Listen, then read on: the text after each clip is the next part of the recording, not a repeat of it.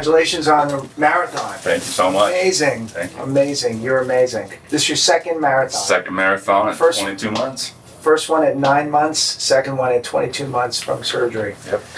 Wow. You know, you are teaching me what's possible after this procedure. And not just me, but the entire osseointegration community. You know, I was just at a meeting. I was in North Carolina over the weekend, and you know, I gave actually a lecture on tibial osseointegration, and I showed your case as an example of what's possible. And all the experts and all the surgeons were like, oh, "Wow, you know, like that. It's amazing that that is what is possible." So, we surgeons are learning from our patients, and you're the poster guy for that. I mean, you're teaching us what is possible. So 22 months since your osseointegration surgery. Yeah. So sometimes this is a great time to kind of hear some perspective. You know, you lived as an amputee for how long? Since 2020 to 2023, beginning. So 3 years. So 3 years you lived as an amputee. Yep. Using socket, and then now it's almost 2 years with osseointegration and limb replacement. So I think you have some great perspective, and I'd love to hear it. Yeah. Tell me what this has been like for you. This has been surreal. I mean, ever since having the socket, you know, I got the amputation as my, you know, exhausting of all my options prior to amputation. I exhausted every bit of it. Amputation was that next step. You know, I went into it thinking that, you know, this wasn't going to change my entire life, but it was going to get me to the next step further, trying to find my overall health. You know, because I had residual scarring in my nub, I did have a lot of skin breakdown and skin irritation with my socket on. I had a lot of rubbing on my common peroneal nerve because my fibula head and my common peroneal nerve goes over the top of the fibula head, and then I would have the socket right here, so it would just squeeze on that nerve, and I wouldn't try to do anything active. Running was a no-go. So that's why I cut the holes in the size of the sockets, which any prosthetist would never do. You got to do that on your own. But yeah, I just had a lot of issues with the socket itself. More times I was not wearing it. I'd rather be on crutches or just hopping around than actually wearing my socket and prosthetic. So it created that much discomfort for you? Oh, absolutely. Yeah. Could you run? No, I could probably run about a quarter mile, but because probably the biggest issue was my inconsistency with size. Between 12 to 18 months, my prosthetist told me that I would find my fit with my socket. That never happened. Because of the surgery I needed on my knee 6 months after my amputation, I had so much swelling and inconsistency that I would start out the day with like a 1-ply sock and end with a 14-ply sock. And it would just, there would be differences all throughout the day. So when you were wearing a socket for those 3 years, how long does it take to don and doff the leg? About 2 minutes. You know, first you gotta take the socket off, but then you have all the different ply socks, and then you take off your liner, which for me all the time, because of all those socks, it would be sweaty.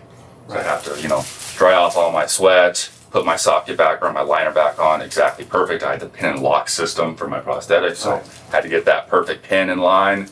Then I put all my socks back on, get my leg socket back on. So yeah, roughly 2 to 2.5 minutes. And how long does it take to pop the leg on with the osseo? 5 to 10 seconds. Yeah. Just a quick out, throw another leg on, go. That's amazing. Very easy. Yeah. All you need is a 5mm hex head metric. You know, the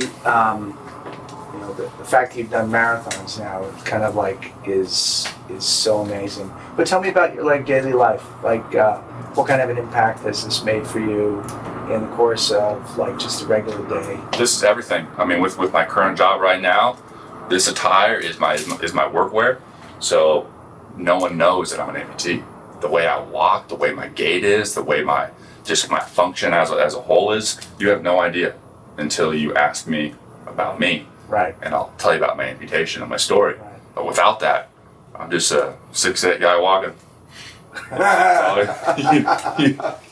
You notice the height, but you don't notice anything else. A good-looking 6'8" guy walking. Tough life. All right, let me ask you, and here's one more question for you, because I'm very into this with my patients. What's this done for your head? Mentally, it's been everything. I've had all sorts of addictions throughout this past 10 years of medical. A lot of depression, a lot of suicidal thoughts, and just tough parts of life. With osseointegration, I'm not really an amputee. As weird as that sounds, but even with shorts on and you can see the whole leg, people don't see me as an amputee because I don't walk bad. I have perfect mechanics. A lot of time and effort has went into that, but it's amazing. So mentally, I walk out of the door knowing that I'm just another guy.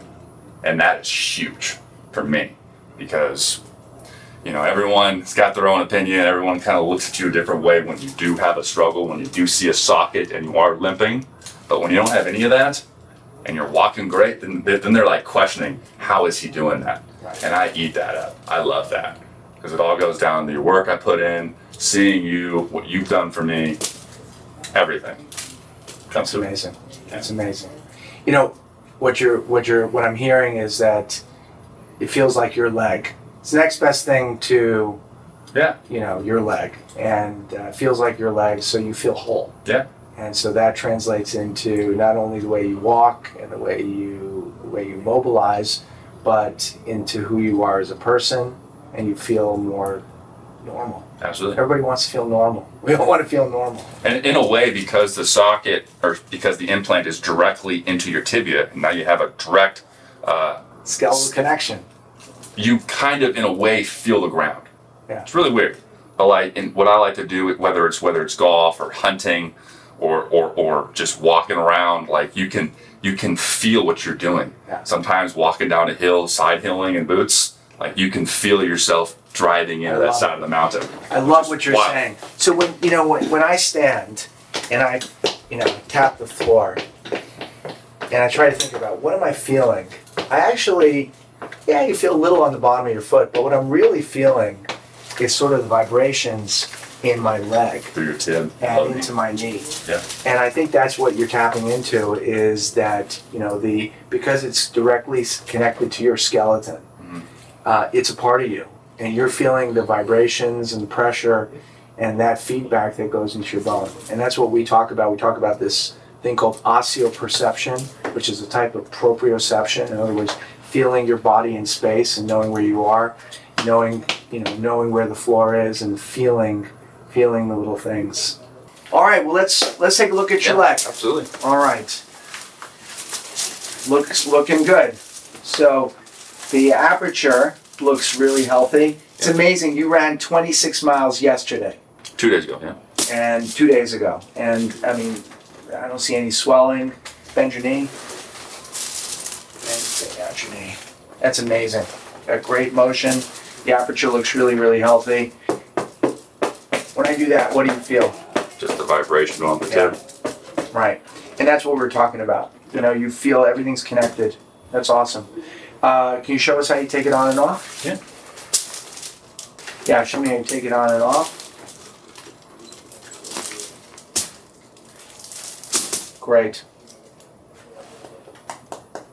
This looks great. So this is the end of the implant, as I'll show you on the X-ray. This is called the dual cone, and this whole thing is what's called the abutment. This, you know all this stuff, but I want to just review this. There's a safety feature in this. This actually 2 pieces, and if you torque it too much, this piece will break off. It's kind of like a ski binding, and that will protect the implant and protect your bone and your leg. Incidentally, I will tell you that we have not had any. Yeah, go ahead, put that back on. We've had no fractures in the experience, and I've done a lot of tibias. I was the first surgeon to do a tibia, osseointegration in the United States. We started about 8 years ago now, and we have not had any fractures. Just a couple of reminders. You take your shower daily. Wash it with soap and water, just like nothing special. Avoid putting your fingers in the aperture to avoid any infections. But you've been good. We haven't really had any problems. Yep. Love that. All right, I'm gonna have you put your shoes back on. I want to watch you walk. I want to show you your X-rays, and we'll get you on your way. Perfect. Do it.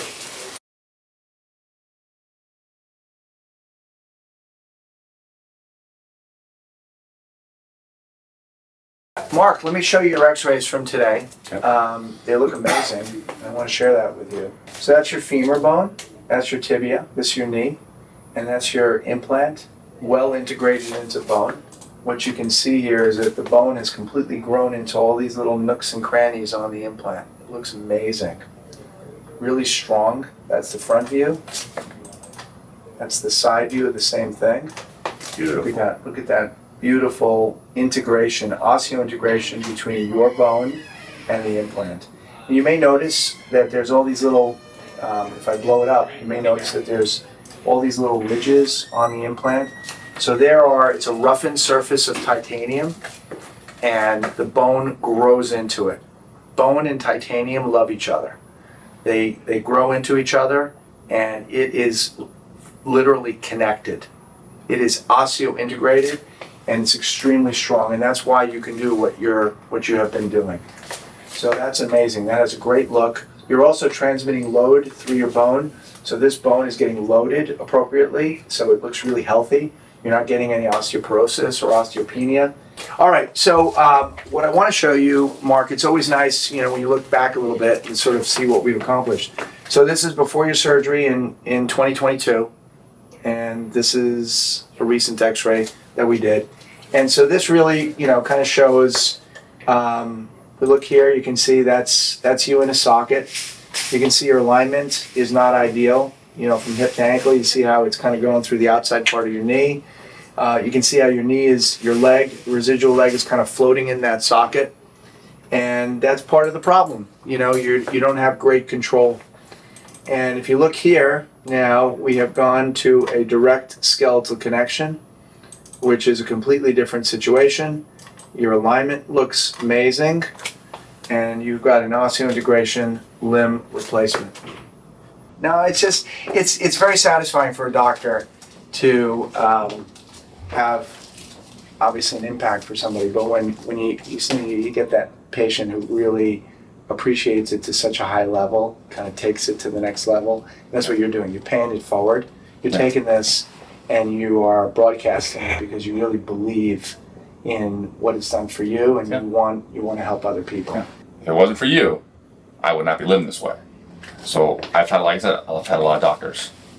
I want your name to be a household name. That means something to me. I had your name on my back for a reason. You didn't know I was putting it on my back. I didn't know. But I put it on my back, so I was like, this is the man. This is the city he practices medicine in. I want everybody to know his name. I want everyone to know his Osseointegration HSS logo. That is so important to me, that your name is on the top of Osseointegration. I appreciate that you appreciate what I've done for you. Massive. And all the people that you're going to change the lives to, this is so early where we are right now. Yeah. It's only going to grow, and it's going to change thousands of people's lives.